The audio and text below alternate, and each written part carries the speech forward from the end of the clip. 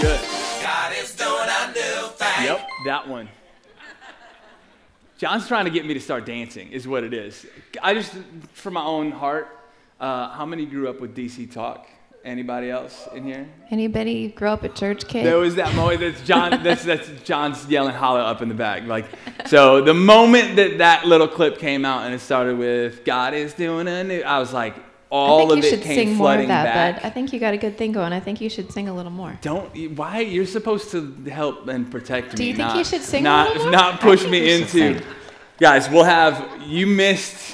When we did Run Through, I'm pretty sure we went through like 4 or 5 DC Talk songs. And Men's Breakfast, bacon and throwback DC Talk. I'm just telling you, it just doubled. We need more bacon. 90s Christian karaoke. Hallelujah. John, you in? John said he's doing it. So I feel I don't know. I can't see, but I feel like he nodded. Good morning, friends. He turned my mic off. How are you doing this morning? Did you hear that? Did you? That was genius. I appreciate you. It really is Vision Sunday. We promise. It's not DC Talk Sunday, though we do like DC Talk. But kind of. So okay. That was is fun recap. I'm so excited for today. I feel like that message was months ago. It was really only a couple of weeks, but it's been a little bit. I'm glad that it's there because the importance though of these two messages together is really that they have to go together. We started with who we are before we talk about what we do. And that's got to be important because I don't want you to leave here today and think like, wow, this is a church that just like must believe in faith by works because we're going to do a lot of things. That's not true. What we do all comes from who we are. Last time we were together, we talked about the word for the year is new, which is what led us down the DC Talk trail that was there. I believe that God has some incredible things in store for us. I believe that there's new that is happening, but for that to happen, we talked last week about God is doing a new thing. That we need to understand that it's a new thing that's there. So while we talk about who we are created, we are a new creation in Christ. Therefore, we step into the new that God has in for us. It's not works-based, understanding who we are. That's why it's so important for us. Amen. In a new year, 2022, we said our focus is new. We said we're a people on a mission. And it's Vision Sundays. We had part 1, this is part 2. So I said in part 1, we use the word vision. And I even asked my kids last night, what do you think vision means? What does vision mean? And Grayson, he's 10, he said, you mean like the plan? And Jovi is 7, and she said, you mean like how you see stuff? And I said, yeah. So it's all of that, right? Vision means different things to different people. In this sense, we believe God has given us a mission, what we're going to talk about, what we do. But when we hear the word vision, sometimes we can think of like a prophetic vision, like a supernatural vision, and God does that through the Holy Spirit. We can think of a plan. We can think of inspiration. But we want you guys to focus really on this concept of new. To receive the new, we have to become new. And as we hear vision and mission and the plan for this year, for us as a local church, I think what God is saying to us is that it's not about hearing something that's groundbreaking, hearing something that maybe you've never heard before. And if you've never heard it, that's awesome. But it's not so much about hearing something you've never heard. It's going to be about doing something maybe you've never done. There's a Hebrew understanding, a Hebrew proverb, a way of teaching and learning that says if you know something, you will be found doing it.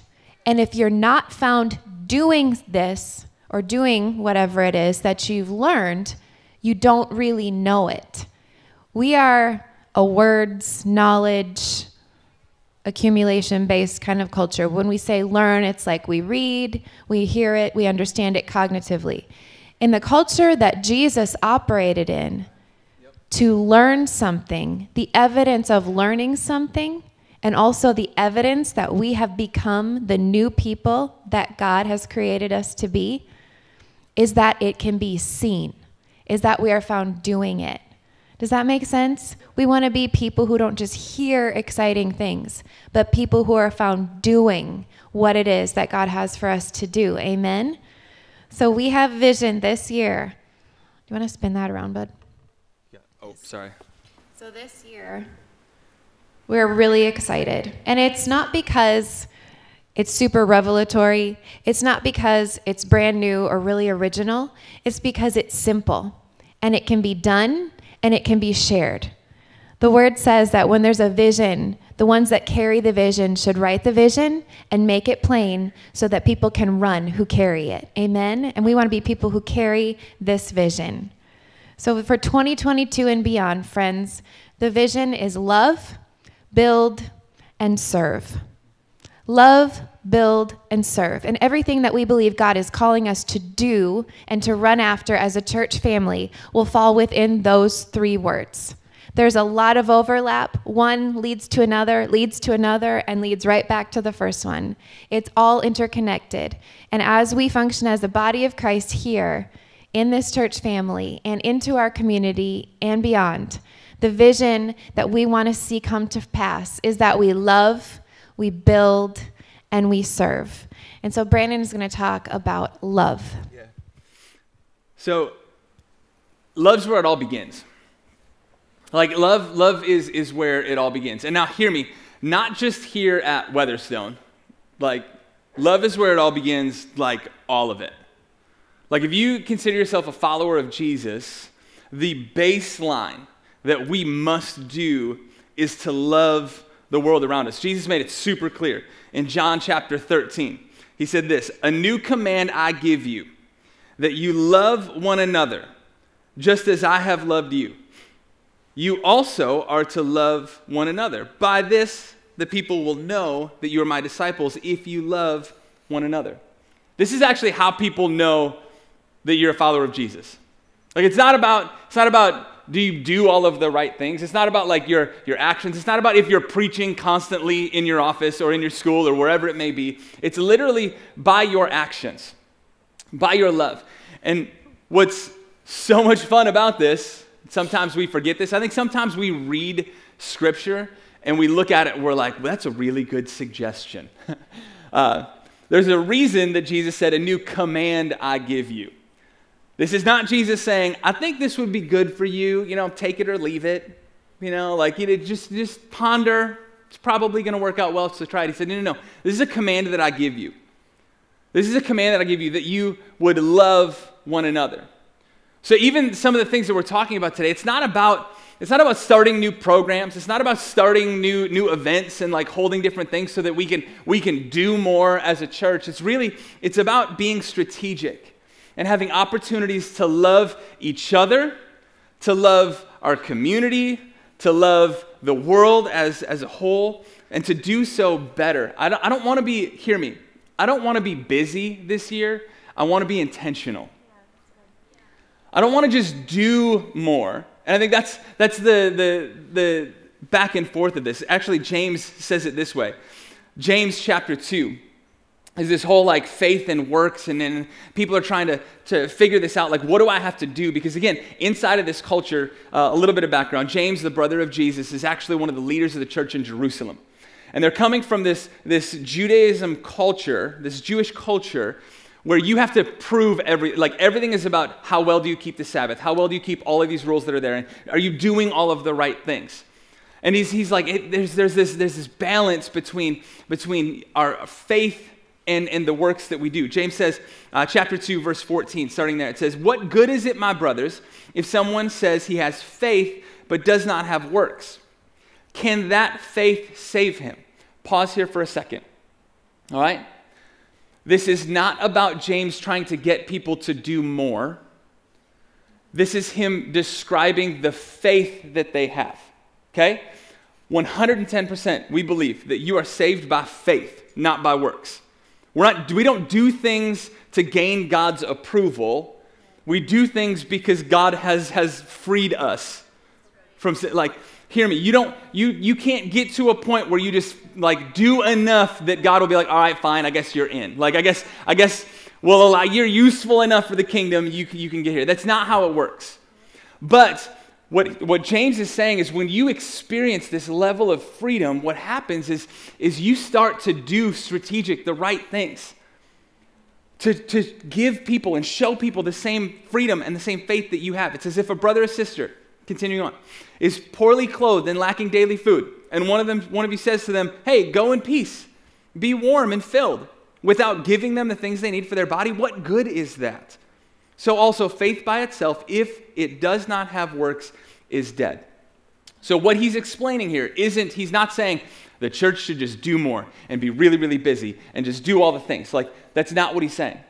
But what he's saying is a church that is on fire, a people group, not Weatherstone, but literally a body of believers that have leaned into who Jesus is and leaned into his teaching are the type of people that what they're going to do is they're going to look like this. Instead of just going, hey, the community, there's people that we know that, oh man, I really feel bad that they don't have a place to stay in the winter in Wisconsin. That's cold. I hope they find a good place. Like, man, spring break is coming up for kids at school. And I know for some of them, like, that's also like their meal that's there because they don't have food at home. Like, man, I really hope somebody shows up. There's that type of people. And it's even to spiritualize it and say, let's pray for those people. First of all, we should pray. Like, prayer is powerful. It says the prayer of the righteous is powerful, right? So yes, we pray, but we also do. There's things that compel us to go, no. If I have the ability with inside me, I'm going to show them the love of Jesus. God didn't just say, hey, I love you, take my word for it. He said, I love you, and I'm willing to send my son to prove it. I'm willing to send my son to go. We realize that salvation is instant.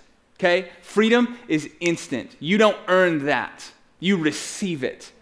But once we receive it, we then walk into freedom. It's like if there's a person who's in prison, and then they find out that they actually didn't do what they were convicted for, right? And the prison guard comes over, and the jailer, he opens it up. He's like, hey, we're really sorry.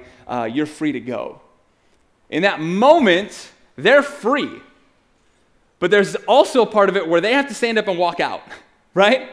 Like, the door can be open, but you can still sit in that cell for as long as possible. Like, the freedom is there. You have freedom on paper, but there's a moment where we walk into the freedom and do what we're supposed to do. Staying in the same analogy, what we do doesn't free us, okay?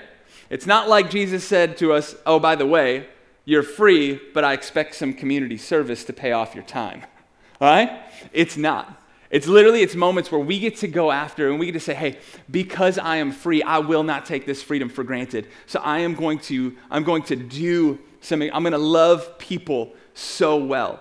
I'm going to get after the things that God has called and created me to be. What we realize is that love is the base. Everything we do is to love each other, to love our community, to love the world, to show people the love of God that we have experienced. Therefore, we start with love. And from there, we get to build.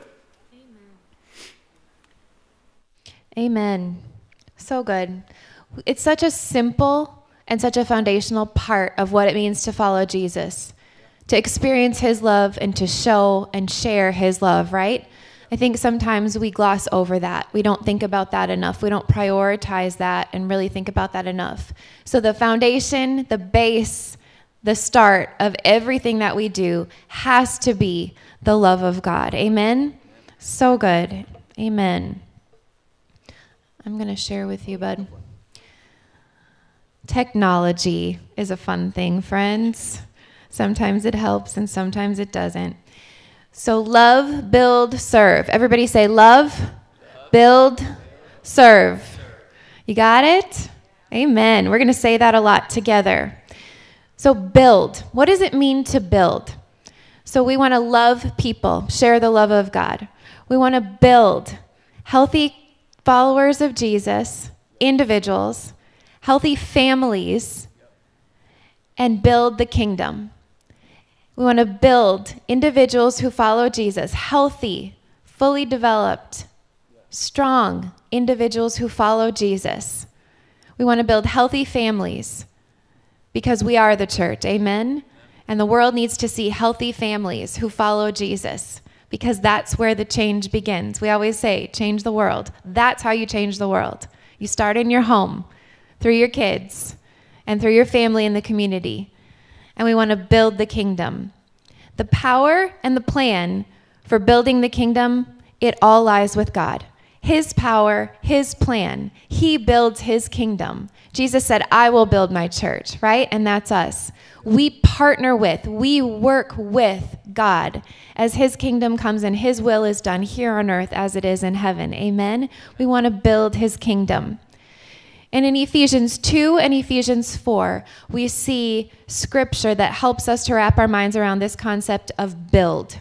Building healthy followers of Jesus, healthy families, and building the kingdom.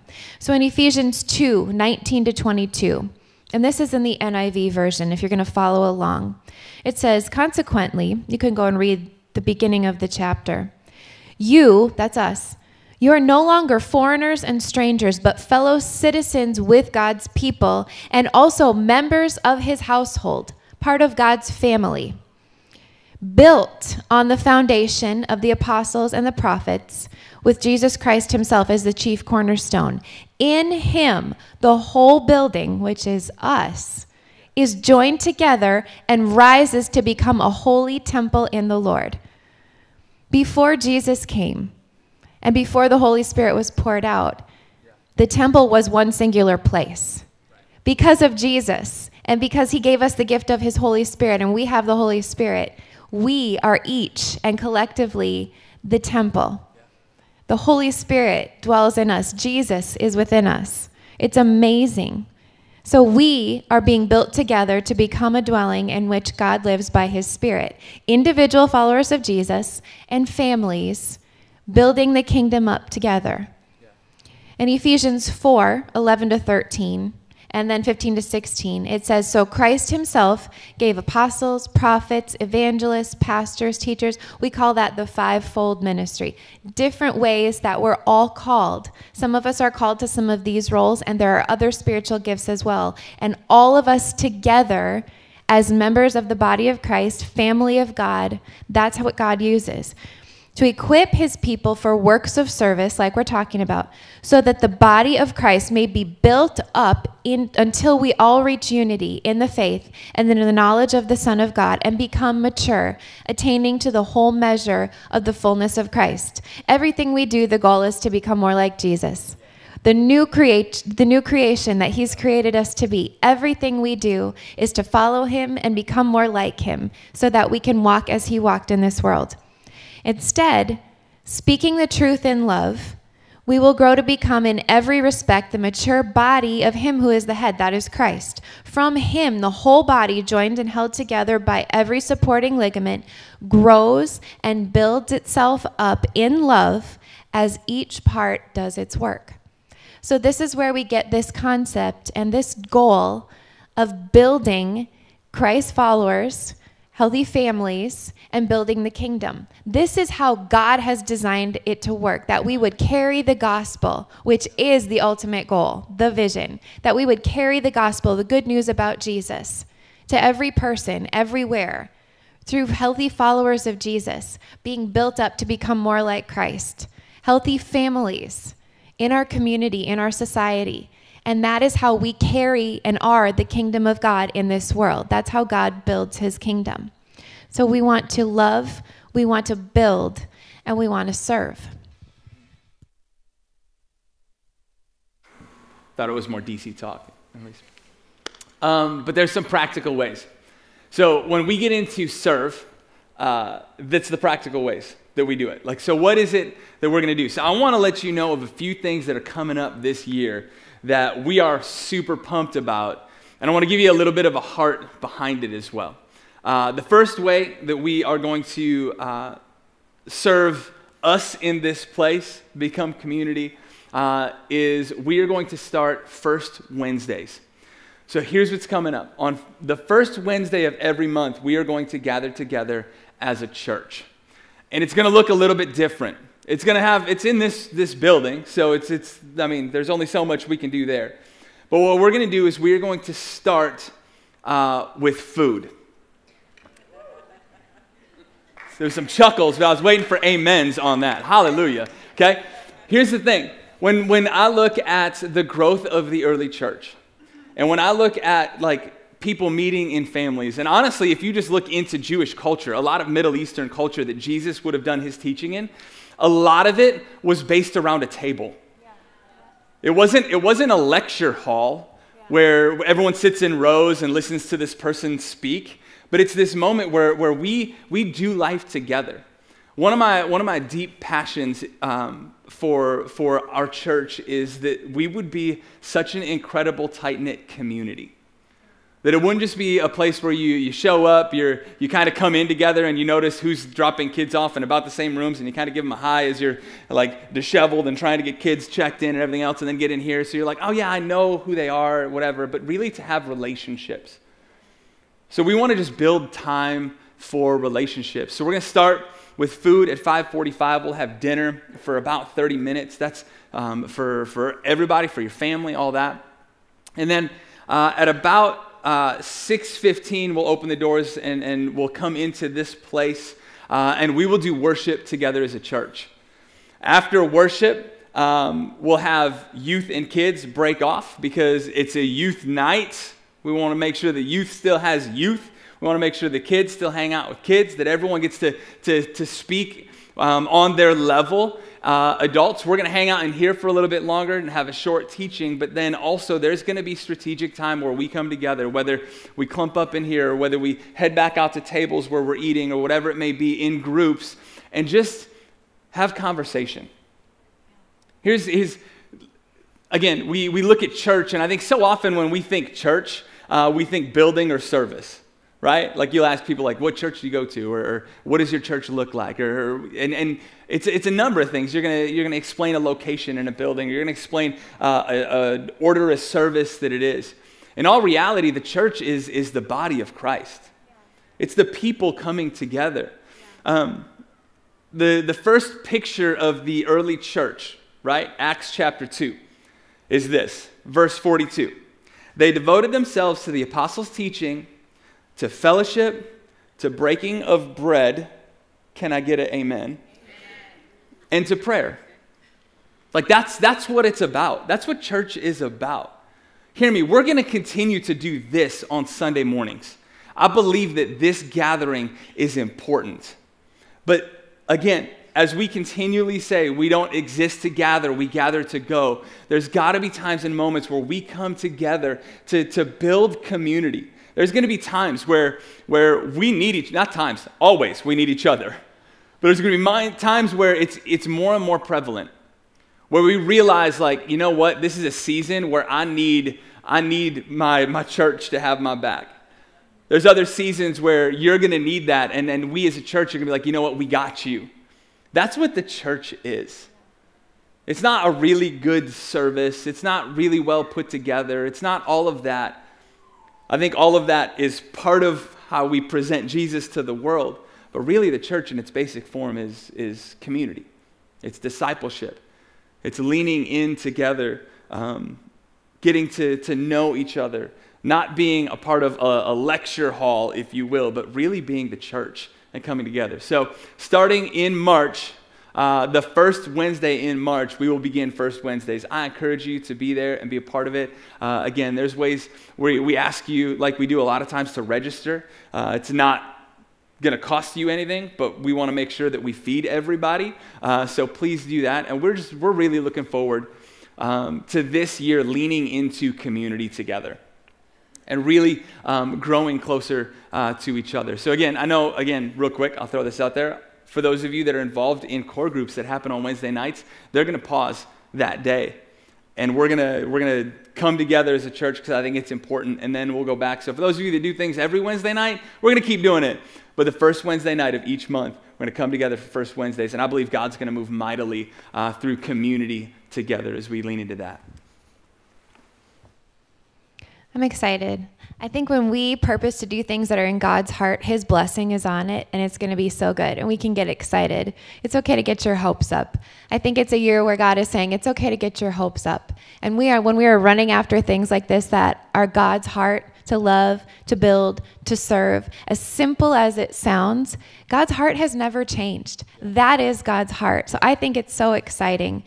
And in serving, it's serving one another as the body of Christ. always with an external focus, always being inclusive, always looking to who's the next one and the next one and the next one that needs to know. Outside of these walls, who is it that needs to hear? And they don't need to come here to hear the gospel, amen, because we carry the gospel, but we want to be diligent to steward this place, this beautiful building, and use it as a tool to gather, to serve one another, and to reach our community, amen. We're going to do that through ways to connect. Sisterhood nights. We had Sisterhood night. Was anybody there on Friday? Ladies, we had about 100. Brandon was awesome and served up in the booth doing Pro Presenter. He said, once you've been a youth pastor, you can pretty much do anything. So it was awesome. Pastor Matt was there to serve. Rick, you're there. Jerry was there. So many people. Josh, so many guys. And the worship team, everybody pitched in. It was awesome. We had about 120 ladies that came. And Candace Herkman, our friend from Minneapolis, was our speaker. It was awesome. So we want to provide opportunities like men's breakfast, like having First Wednesday. We've got some fun family events coming up that you'll hear more about. Marriage nights, because we want to serve one another and build healthy families and healthy marriages. Amen. So we want to provide some of these things. You'll hear more details coming down the pike about these things in the coming weeks. We want you to be involved. And as we provide opportunities, it's not just so that we can be a social club unto ourselves. Please hear me, friends. And I think that we're unified in that. I think that we understand that.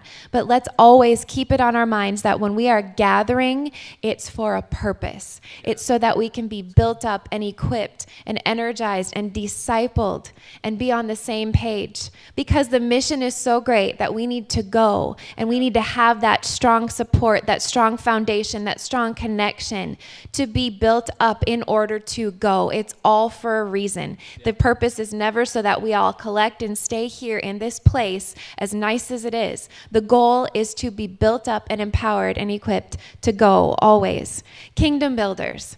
We're going to hear about Community Care, which is our local branch of Kingdom Builders.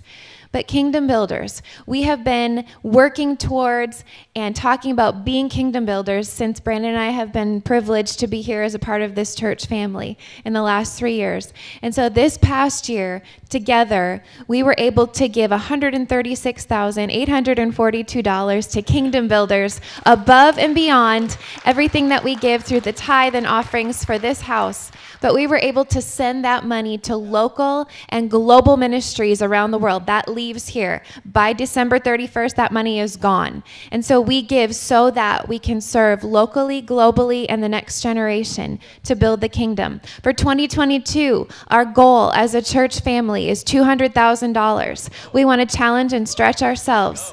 And we value generosity. We pursue the heart of God in generosity. So that's not that everybody gives the same amount, but that's everybody on the same page asking the Lord, God, what would you have me give? Because He's going to bless us. He always blesses us. And out of the overflow of what is already His, we're going to collectively prioritize Kingdom Builders. And the goal is $200,000. Now, does the amount matter? We are not a numbers and money obsessed place, but does the amount matter? I think us being diligent to exercise that generosity muscle matters, individually and collectively. We put our faith in Christ. We put our faith in God. And as He provides, we will just give out of the overflow of what He's already given to us for His kingdom. So I'm excited. You have to plan to be generous. Have a plan to be generous. So I would encourage us all as individuals and as families, pray and ask the Lord, what can we do? Ask your kids, what can we do? How can we shift our life so that we can better prioritize God's kingdom and ministries globally and helping the gospel be preached around the world?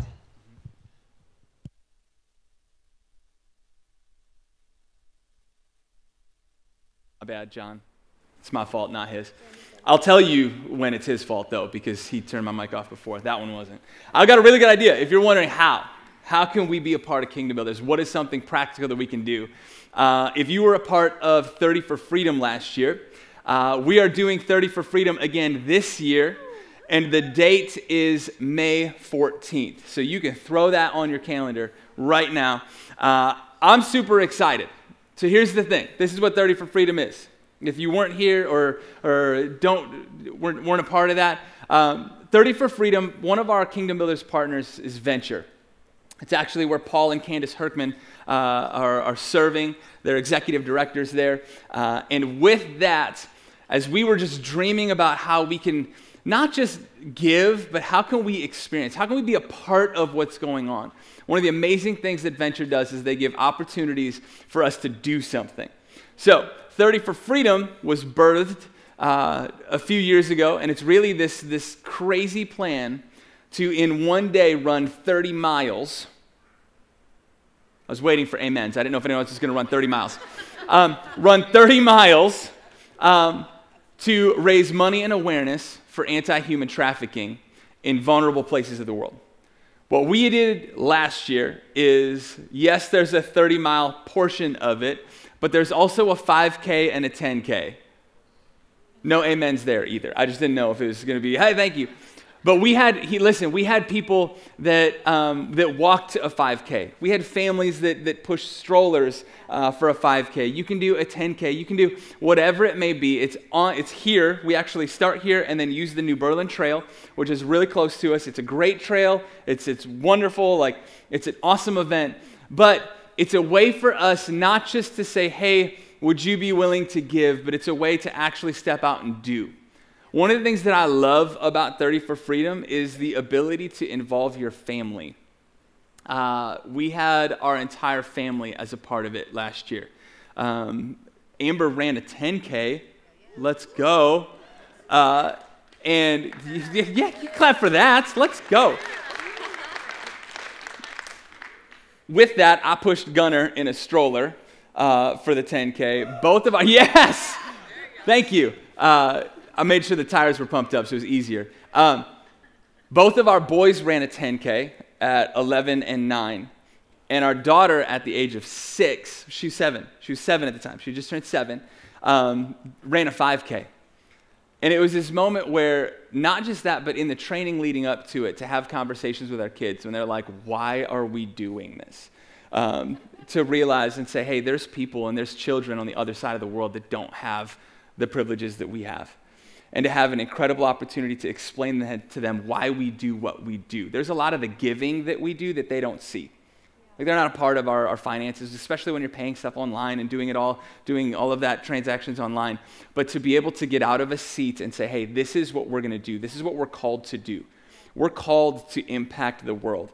Even people that we may not in person meet, but we're there to bring them freedom. And what I love about Venture is not only are they rescuing families, kids, children from human trafficking, but they're also investing in that community. They're helping them with agriculture so they can be self-sustaining, that pulls them out of the poverty cycle that makes them susceptible to human trafficking. They plant churches because they realize we can feed as many bellies as possible, but if we get them to longer in age but still don't get them to heaven, our job is not finished.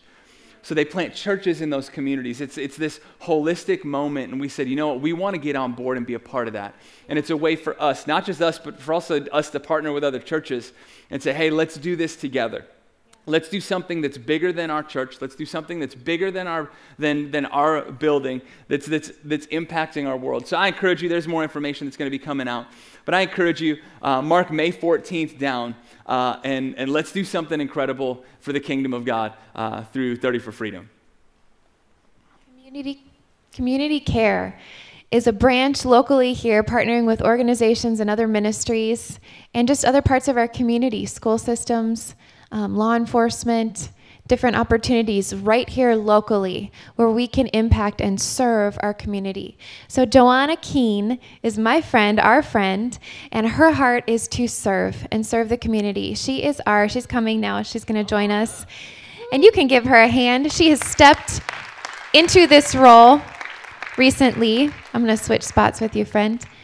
And she's our community care director. So she's going to share a little bit of her heart, what community care is, and why we believe God has called us to build this into our vision for this year and beyond. Thank you so much, Pastor Amber. It is a pleasure to be here with you today again and reintroduce myself a little bit to you. We are privileged and blessed in this church to have these two, Pastor Brandon and Pastor Amber. Are we not? Their hearts for the kingdom, their hearts for the community, their hearts for you and me. It's so big, and we are privileged and honored. So I am privileged and honored to stand on this stage and to even just say anything at all about participating on a team with them. So community care and a little bit of my story. Let me start with who I am, okay? So I am married. I have been living in Wisconsin for a really long time, and my husband, Mr. Norm, as he is affectionately called by the kids ministry team, is sitting right there. He loves it when you go up to him and talk to him. He loves big hugs and lots of attention right in his face. So I have 3 daughters. I have a 24-year-old. I have a 14-year-old, Stasia. She's in the audience right there. And she also volunteers on the worship team. So you'll see her from time to time singing. And then we have an 8-year-old, Amelia, and she is amazing. She's a Spitfire and super smart and all of the best things. So you'll have to introduce yourselves to her as well. A part of my story, I was born originally in Bucaramanga, Colombia, in South America. I was an orphan. I was found on the streets, and someone, God showed me favor. Someone picked us up, my sister and I, and brought us to a local orphanage where we were then adopted, probably not even a year into being at that orphanage. But I wanted to share with you a quick story about my time in that orphanage. I had a friend, and her name was Otorra. So if you are Hispanic and you can roll your R's, okay? Where are my Hispanics over here? Anybody? Anybody? You can roll their R's? So Otorra was this amazing woman. She was an attorney, and she would come and visit the kids in the orphanage and just love on us. And I remember her great lipstick and her blazer and her patent leather shoes, and she would come in there all beautiful, and she would get on the floor and she would hug us and tell us how wonderful and lovely and beautiful we were and how special and important we were. And I just need to tell you something. We didn't look that way, okay? We were in this room. We had no real underwear or anything. We peed and pooped in pots and pans that were also strewn in that same room. And our bellies visibly moved with parasites. So we didn't look the picture of lovely, but that never stopped her from hugging us. And she took time in her life to reach the community that was around her. That is community care, to reach out, to be in relationship with the people around you. It is the act of loving people and actively giving people your time and your attention. One of my favorite passages from the New Testament, it's John 13, 6 through 10, and it says, when Jesus came to Simon Peter, Peter said to him, "Lord, what are you doing? Are you going to wash my feet?" And Jesus replied, "You don't understand now what I am doing, but someday you will." And Peter said, "No, you will never wash my feet." And Jesus replied, "Unless I wash you, you won't belong to me." And then Peter said, "Then wash my hands and my head as well, Lord. Not just my feet." Jesus replied, "A person who has bathed all over does not need to wash except for the feet to be entirely clean." I love that passage, and I love Peter. He is so extreme. I am extreme as well, so, I kind of go from one side of this pendulum swing to the other, and so I resonate, and I definitely identify with Peter a lot because he is very extreme. And I feel like there are 2 pieces of that really speak to me as a human being and as a follower of Jesus, and I want you to catch these 2 things.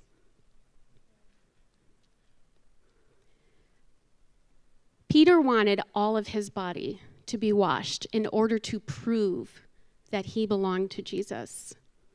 And I think that we get in this place in our head where we believe we need to look a certain way. We need to have that glow up, right?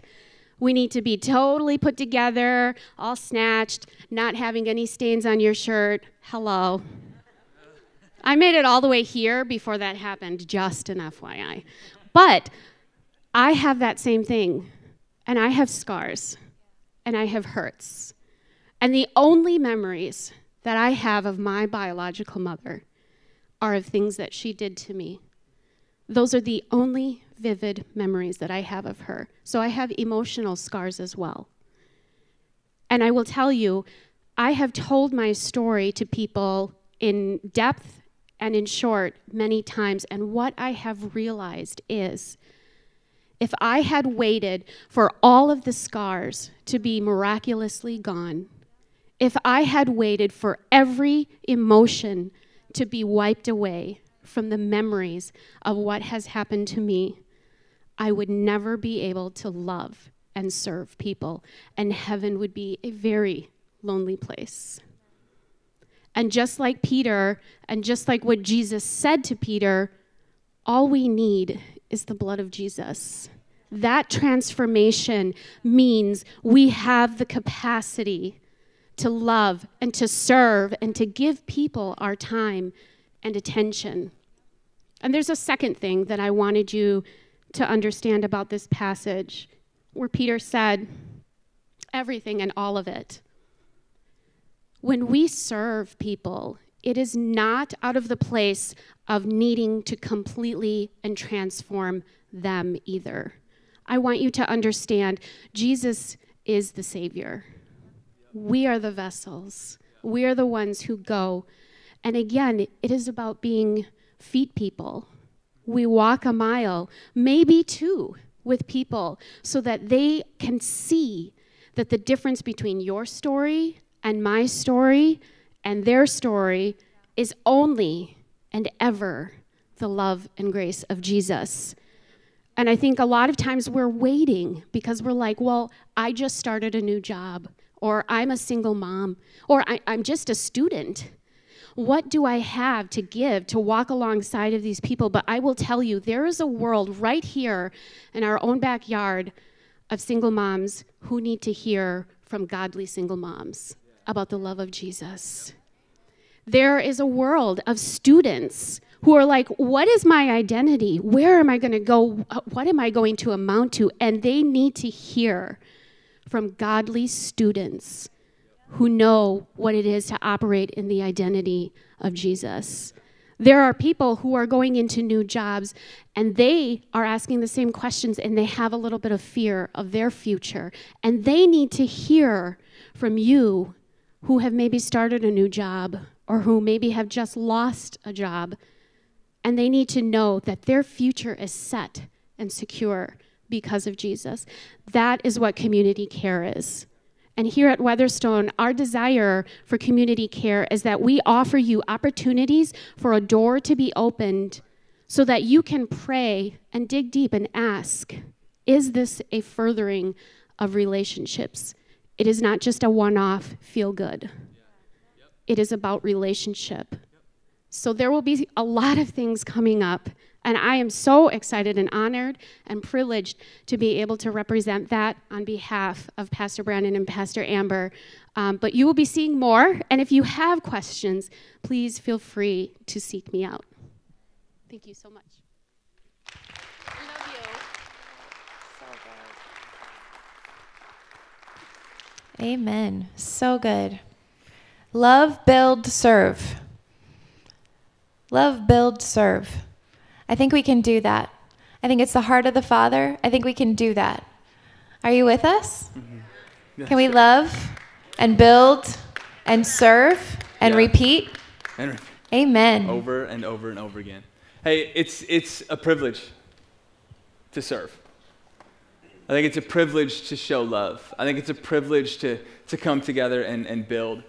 And while we get to do all of these things, and I'm so excited for what God is going to do through us and for what we're going to do, I want to bring it all back around again to understanding that our salvation is based, though, on our faith. If you're in this place today and you have heard all of this and you're like, this is fun, I want to do all of those things, and maybe then, like, I'll be close enough. Know this, the gift of salvation is free. That we're not saved because of what we do, but we get to come together as a church because of what Christ has already done for us. That's where it starts. And I encourage you today, if you've never received the gift of salvation, if you've never, it's a free gift. Romans says simply, it just says like, if you believe with your heart that Jesus is Lord and confess that with your mouth, if you make him the Lord of your life, that you will be saved. Scripture says anyone who calls on the name of the Lord will be saved. It's a promise. That's all it takes. And before we can go and do, because even when we talk about love, in that verse at the beginning, it was like, hey, love each other as I've loved you. For us to love people appropriately, we have to experience and receive the love that God has in store for us. We have to receive the gift of salvation. We have to receive who he is. Paul even said it this way in Romans chapter 3. It says, then what becomes of our boasting? Hear me, I don't want to get to the end of 2022 and be like, look at all the things we did. Man, look how well we blessed the community. Look at all the people that we served this year. Now, yes, there's things that we track so that we can get better at it. And we got to make sure that we're doing things well. And again, I'm not trying to be busy. I want to be intentional. I said that before. Like, are we being intentional? So we track things to make sure that we're intentional. But hear me, our boasting isn't in what we do. It says it is excluded. By what kind of law? By the law of works? No. It's by the law of faith. So today, before we close, I want to do this. If you just want to bow your heads and close your eyes. And just take a moment and even evaluate your life. Because I think there's times that while we're here and we think, man, am I a loving person? Do I love people well? Am I building up my family, my core group of friends? Am I building up the community? Am I serving people, or am I pretty selfish with who I am? I promise you that so much of the answers of those, if any of those is no, comes back to, have I truly experienced the love of Jesus Christ?